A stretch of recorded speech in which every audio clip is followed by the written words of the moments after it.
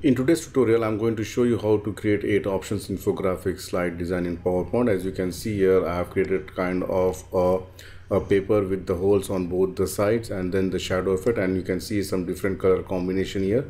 So when I click, it will show you the option 1 along with the detailed text. So when I click, it will show me the option 1, the step 1, the step 2, 3, 4, 5, step 6, 7 and 8. Similarly, I've created one more slide where I've added only 4 options here. You can see here, you can just add any text of your choice.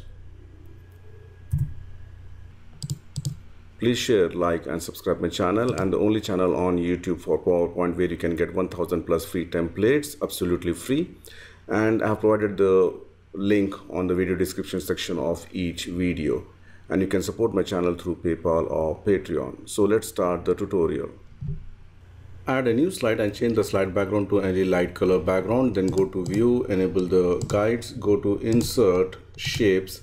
From the rectangles, I'm going to choose this rectangle, draw a small rectangle, maybe this much size. Shape outline, make it no outline, and then make sure to align center, align middle. And then one area of this particular from the top the square shape or rectangle, I'm going to cut it. So go to the insert shapes, select the oval shape, just click it here, and this much I would like to cut. You can see here the one which is highlighting, so let me just give some different color so you can understand. So this area I'm going to cut it. All right, so for this I'm going to select this shape, hold the shift key, select this oval shape, merge shape, and make it a subtract. So it looks something like this. The next thing which I'm going to do is I'm going to cut this, which looks like kind of a paper which is cut from both the ends. For that, I'm going to insert one more shape, which is the oval shape. Just click it here, give some different color, shape outline, no outline. Then go to insert shapes. From the basic shapes, I'm going to select this trapezoid, draw a small trapezoid like this. Rotate, I'm going to make it rotate right 90 degrees, give the same color, no outline, and I'm going to bring this closer. Now what I'm going to do is looks kind of a keyhole, you can see here. So for now I'm going to make this as a curved. All right, so right mouse click, edit point, and you can see the small points. Just drag this down here, also drag this down, and here also make it more inside, so it looks something kind of like this. Okay, let me just make it. All right, reduce the size a little bit. Yeah, so it looks something like this. So now I'm going to select both of these shapes. All right, go to the shape format, merge shape, and make it union. So now I'm going to reduce the size, very small size, and I'm going to put it here. You can see here, let me just zoom in. I'm going to put it like this. So make sure that the end part should be outside of this rectangle, okay, area. Do not put like this or like this, okay, touching, make it somewhat, it's going beyond this area, so I'm moving it down. Okay, all right, so now I think this looks more bigger. Still I have to reduce the size. Yeah, okay, so now hold the Control Shift key and bring this down. You can see here, hold the key and bring it down. You can see here, and one more at the last, and these spaces are not equal here, so I'm going to select all these shapes, go to the shape format, align, and say distribute vertically. Equal spacing have been given, and then press Ctrl G to group it. Hold the Control Shift key and drag it towards the right, and then rotate it. I'm going to rotate, flip horizontal. All right, and then both this one I'm going to select and press Ctrl Shift G, or you can just right mouse click, group and ungroup also. Okay, so once this is done, I'm going to select all the objects, go to the shape format, merge shapes, and make it fragment. All right, and then I'm going to delete this, and I'm going to delete this, so it looks kind of a paper. So now let me just go and give some different color here, and later on I'm going to change. Now I'm going to connect this with the help of a line. So go to insert shapes. From the lines, I'm going to choose the line, draw a line from this end to this end. You can see here, All right, so now this color I'm going to make this as a gray color and hold the Control Shift key and add it to each, you can see here, this shape. All right, and this color I'm going to give a kind of a light yellow color. So this color you can see here, it is not visible though. So anyway, so now let me just select all the objects, press Ctrl G to group it. Because it is not visible, now what I'm going to do is I'm going to give a shadow effect. For that, go to Insert, Shapes. From the rectangle, select the rectangle shape outline, make it no outline, right mouse click, go to the Format Shape, and I'm going to give the color as black. Increase the transparency level to maybe 50%. Go to the effects, under soft edges, increase the size here. All right, and then send this to back. So you can see here now the paper design it's visible. All right, you can just go and increase the transparency level further, so it looks something like this. And then go to the Insert, Shapes, select the rectangle, draw a rectangle exactly on the top of this shape outline, no outline, shape fill, you can give any color of your choice and send this to back.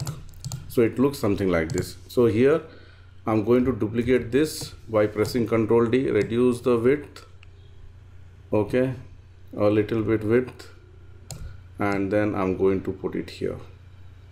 All right, so it looks something like this. All right, so this one as well as this one I'm going to select and press Ctrl G to group it. The next thing is I'm going to add the step here. So go to Insert, Text Box, and I'm going to say step, enter 0, 1, center align, make it bold, or you can use Open Sans extra bold font. Increase the size, make the font color to white. All right, then go to Insert, Icons. You can insert the icons of your choice. So here I'm just going to choose some random icons. So select the icon, click Insert, reduce the size to maybe 0.6 and put it exactly in the center. All right, then here you can add the title and some detailed text. Okay, so I'm just going to say title, again make it bold, center align, put it here, and then go to Insert, Text Box, equals LOREM within brackets 1. I don't want this much large text, I'm going to delete some of it. Center align, reduce the font size to maybe 12 and put it here. All right, you can see here, just align it properly. Yeah, so you can see here I have added this text and the title, the icon, everything is done. So now the next thing is I'm going to duplicate this. Before duplicating, let me just group this one, this and this shape, press Ctrl G to group it, and then this one, the title and the detailed text, press Ctrl G to group it. Why am I doing is because I would like to do a animation, and you can see here this is much more darker.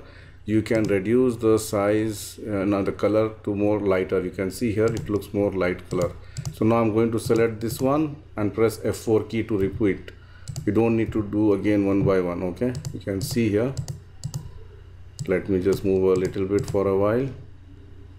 Shape outline, the same color, it's very light color, you can see here, because the color which I have used was very dark and the text was not readable. Yeah, this looks much more better. So now what I'm going to do is I'm going to select this shape, move it aside, and then I'm going to duplicate this. Hold the Ctrl Shift key. This is the second one, the third one, and the fourth one. So you can see here, and if you want you can just duplicate at the bottom also. So before that one, I'm going to select this and send this to back. Okay, so this is my step 2, this is my step 3, and this is my step 4. And to change the icon, I'm going to select this shape go to the graphic format, change graphics from icon, and you can just choose any icon of your choice. I'm going to select this one, click insert, right? Similarly, you can just change the color also. Color, I'm going to give a kind of a purple here, and here also the same color. Then I'm coming here, I'm giving a kind of this color, actually sorry, pink, and this is a purple, so the same. And then here I'm giving a kind of this greenish yellow color. All right, so you can see here we have got the step 1 2 3 4, and then the icons, the title, and the detailed text. So now it's time to do the animation. So close this one, go to the animations, enable the animation pane. So here the first one, what I can choose, there are many different options. Animations effects are there, so go to the add animations, more entrance effects. So here I can just give anything, maybe a stretch, click OK. Stretch, it should happen from bottom, it comes something like this. All right, and here the similar for this also. So let me just group this one. I think it's already grouped, right? Yeah, it's already grouped. So for this also I'm going to add the same animation, stretch, click OK. Now this one stretch should be from top, and this should happen with previous. Okay, so if I play, it comes something like this. So now with the help of the animation painter, I can just simply add the animation here. Sorry, again this with this. Yeah, so now again this one, copy here, and then this one, copy it here, and this to the step 4 and the text. That's it. So if I play step 1, step 2, step 3, and step 4, as I mentioned, if you want, you can just duplicate this one and bring it down also. So for example, I'm going to bring this at the top, hold the Control Shift key, and bring it at the bottom also. Okay, so is the problem is the size is big, so that's the reason it is not fitting, but you can adjust it, the height, and then you can move it atop a little bit. Yeah, okay, so it looks something like this. So depending on the requirement, you can adjust the size and do the animations as you like.